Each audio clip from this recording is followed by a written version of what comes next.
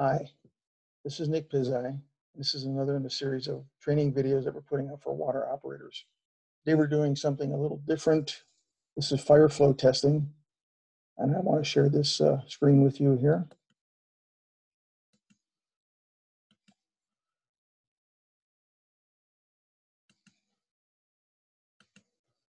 Okay, specifically, this is measuring the flow capability of hydrants in the field. This is something you normally would do when you go out and flush hydrants.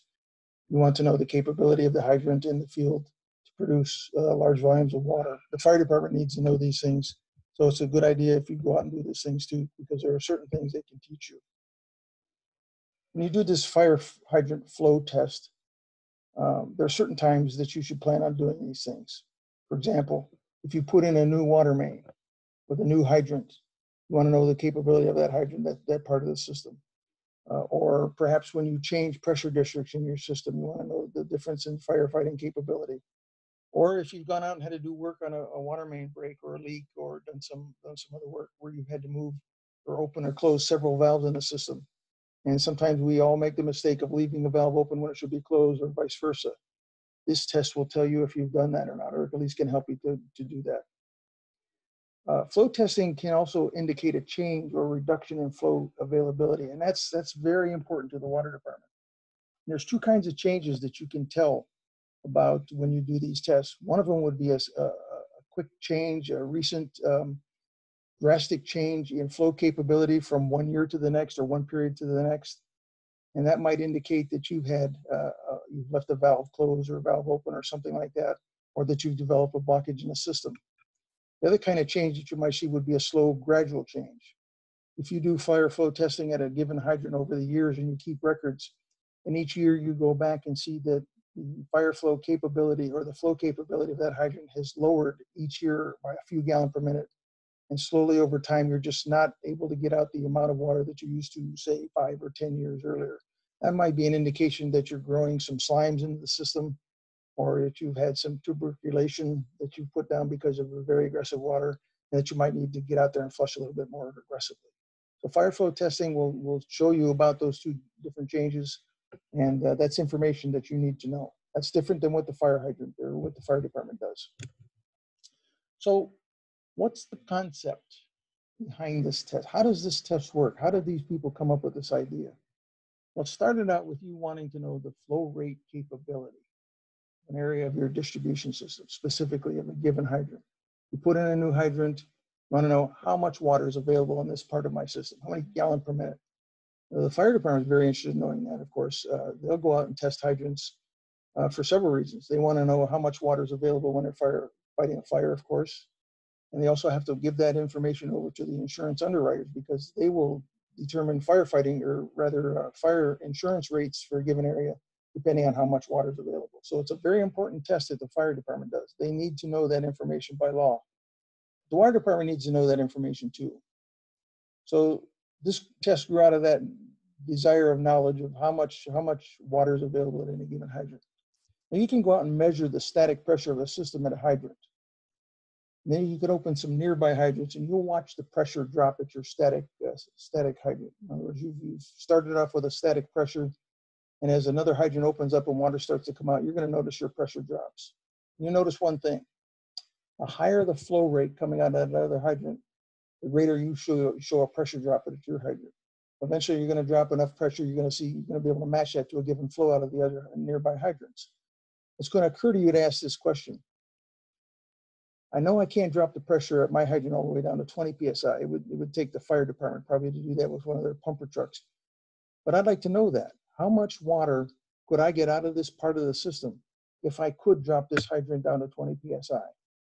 Because I know that as they're taking water out of those other hydrants, I'm saying a pressure drop at mine. If I could invest enough energy out of the system, what would I get in the way of water flow when I dropped it all the way down to 20 psi? You can't do it under normal conditions, but you can calculate it if you use this system. And that's what this test is all about. That's the concept behind this test. How much water does this part of my system afford me if I can drop the pressure all the way down to a safe 20 psi? You're not supposed to go lower than that. So that's where the question comes from. Well, there's a manual that we use, and that's the M17 manual of AWWA. You see a little picture of it there, and you see that I'm holding it up. This is the installation, field testing, and maintenance of fire hydrants in manual M17, and it provides figures and procedures, as well as useful information in tables that we want to refer to that help us quantify the numbers that we're looking for in these tests. It explains the use of a Pitot gauge, and I'll show you a picture. That's a picture in the lower right-hand corner there, Pitot gauge that we use during these fire flow tests. And it also provides a formula for us to calculate the flow rate.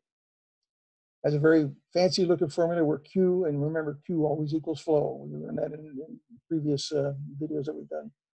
Q is going to equal 29.83 times C times D squared times the square root of P, where C is the coefficient. Okay, go through all that. You don't want to do that. Unfortunately, you don't have to do all that calculation. The manual has tables in it. It tells you for any given pressure drop, this is the math that you would be able to use that we've done for you already that will give you the flow capability. So I'm going to show you how to do that. If you want to do the math, I'll show you an example of that too, but you don't have to go through all that mess. So when you're using a Pitot gauge out in the field, you should know how one of those works. And there's a picture of a guy standing there using it out of the flow of a hydrant. The Pitot gauge consists of three parts. You've got a knife blade, you've got a handle for holding the instrument, and there's a pressure gauge mounted on it. When this guy holds this knife blade at a 90-degree angle into the flow coming out of the hydrant, there are certain tubes and parts inside that knife blade that will register as a pressure drop or a pressure reading. And it'll display that on that gauge. So in other words, the pressure coming out of the hydrant will displace that tube in the knife blade. The higher the flow, the more the knife blade gets transformed and reads out as a pressure on that gauge. You can then take that pressure reading, refer to the tables in M17, and figure out how much flow is coming out of the hydrant. Very simple way of doing things. When you go out to do these field tests, and there's another picture of that comes out of the manual of the Pitot gauge itself. The crews have to have tools and capabilities when they go out there to protect themselves. So I wanted to mention some of those. You need an outlet nozzle cap equipped with a pressure gauge so that you take the nozzle off the hydrant, put a pressure gauge on it, then open up the hydrant. You can see what your static pressure is at your given hydrant. You need to know that. They're going to need to have a ruler to measure the diameter of the outlet that they're using. You could be using the smaller diameter outlets and the bigger ones. So you need to be able to measure just how big that is because it's going to vary from hydrant to hydrant. They're going to need diffusers probably because if you're doing this in a residential area, you don't want to be knocking out somebody's driveway or taking out their newly installed garden or whatever. So you got to be careful about that. They'll need calculators, clipboards. You got to be able to take notes. And of course, safety is an issue. So you're going to send, you probably are going to send 2 or more people out there to do this test.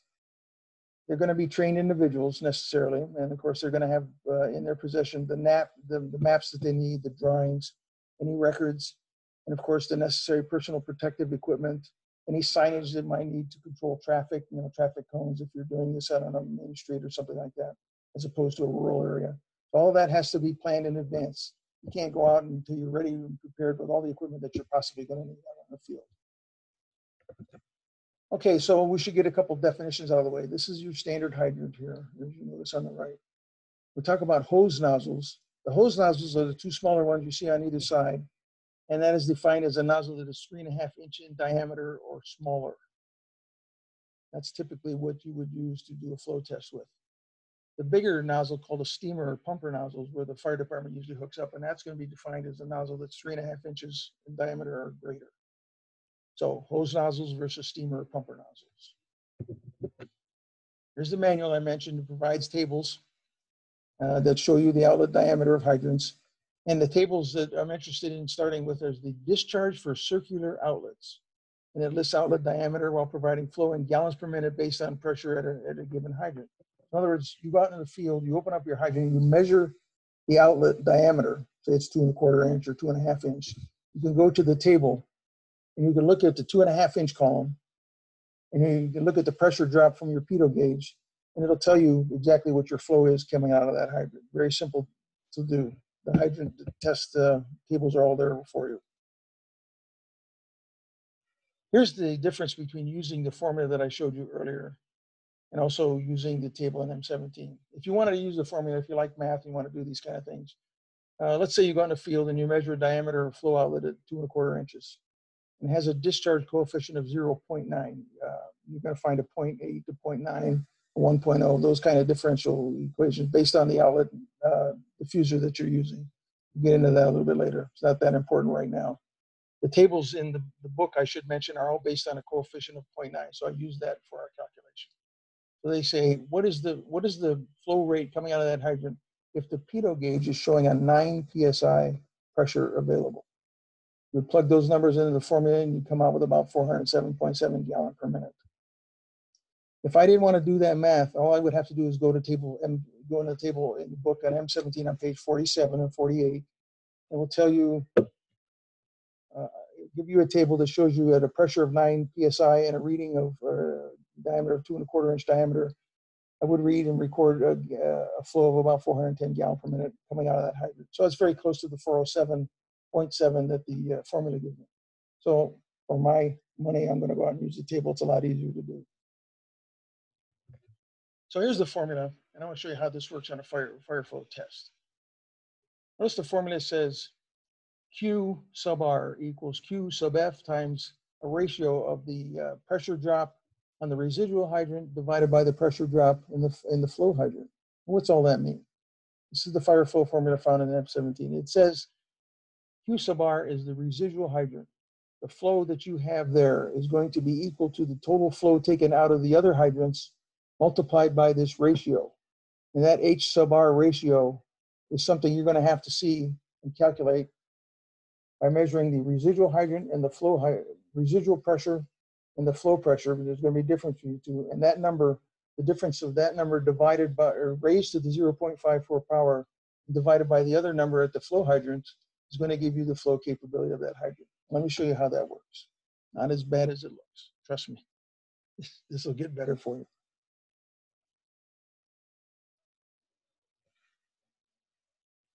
So Q is the flow available at the desired residual pressure. Q sub F is the observed flow in gallon per minute. And the H's are the drop in pressure from static to residual when I'm doing the flow. So here's how it works in the field. Let's say I go out on the field here. And in the lower bottom middle right-hand side, I guess, you're going to see a hydrant there that says R. That's the residual hydrant. That's where I'm stationed. And I put a pressure gauge on that hydrant on the nozzle, and I read a static pressure before anybody opens up any other hydrants. And let's say I read that static pressure and it's 68 psi. I know that's the available pressure under static conditions, under normal conditions. So I wave to my two other guys there at F2 and F1 hydrant, and I tell them to go ahead and open up their hydrant slowly and record the pressures as they're flowing these hydrants. And let's say the guy at F2 is taking out 940 gallon per minute, and the guy at F1 is taking out 770 gallon per minute. Well, when they do that, I'm going to notice a pressure drop at my hydrant. I'm at the hydrant R, the residual hydrant, where I measured 68 psi to begin with. It's going to drop now because these guys are taking water flow out of there. Let's say that when they take the 770 gallon per minute out of one and 940 gallon per minute out of the other, my pressure drops from 68 to 43. In other words, a 25 pound per square inch pressure drop in my residual hydrant.